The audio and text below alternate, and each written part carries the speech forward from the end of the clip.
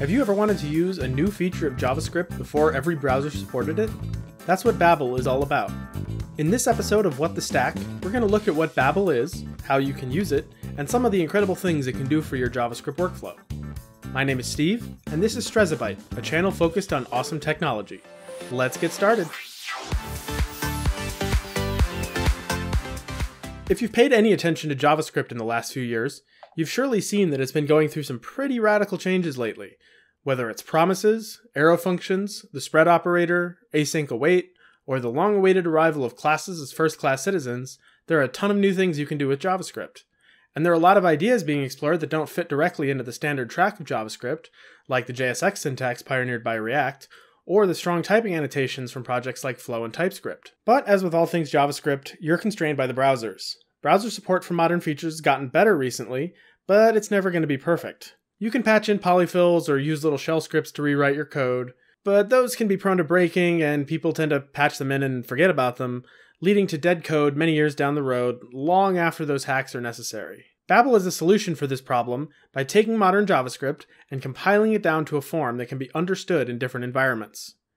Babel is built on a plugin system that parses your modern JavaScript into an abstract syntax tree, or AST, and rewrites it into a version that can be interpreted by your browser.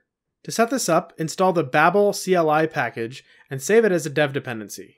To show off how this works, we'll take a look at one of my favorite new features of modern JavaScript, arrow functions. Arrow functions work just like normal functions in JavaScript, but with a much lighter syntax and better handling of the this keyword. Here's an example file, which I'll save as arrow.js. We'll need to add a plugin for transforming arrow functions into the old style of JavaScript functions that we all know and love. The name of the plugin that we need, and don't get scared off by it, is Babel Plugin Transform ES 2015 Arrow Functions. Save this as a dev dependency. We can now run Babel on our arrow.js file to get the new output.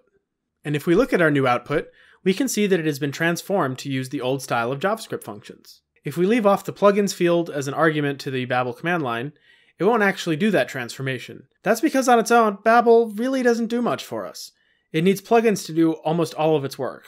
Babel's plugins are pretty small, so usually one plugin will only cover one feature or one sort of domain of features.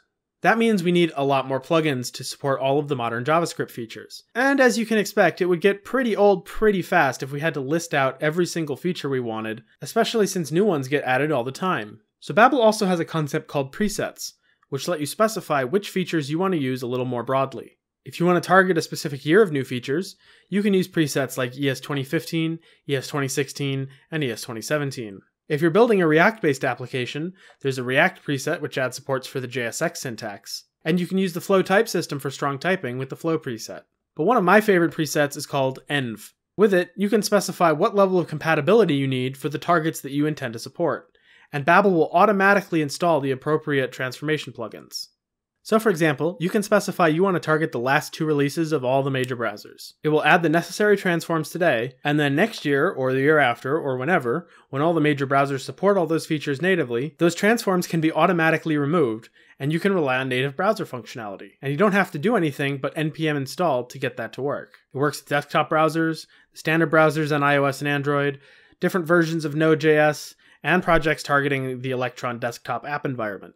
Once you have a number of these plugins and presets installed, you can keep adding them to that command line, but in almost all cases, people put their Babel configuration into a .babelrc file at the root of their project. Inside of it, you can specify which plugins and presets to use, which files to ignore, and different settings for different targets. You can also put this information in your package.json file, but this is done a little less frequently.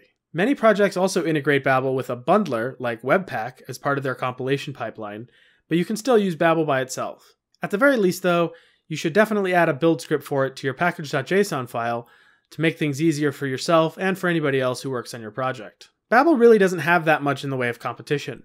For a while, Google had a similar project called Tracer that accomplished the same goal, but it has largely been left behind by the community and by its maintainers. You can of course choose not to use this tool, which does add some complexity to your development life, but you won't get any of its advantages. If you're building a Node.js app, you can also use the Babel-Node project, which hooks into the require method and compiles code in your app on the fly before it gets executed. This is a great way to speed up your development cycle, but it does come at the cost of some performance, so make sure to do a proper build of your Node.js app before it hits production. So that's Babel in a nutshell. At its core, it transforms code from one form into another by parsing it, transforming the parse syntax tree, and writing out the transform code. It's built with the intent of supporting modern JavaScript features in legacy browsers, and enabling awesome new tools like JSX and strong typing systems like Flow.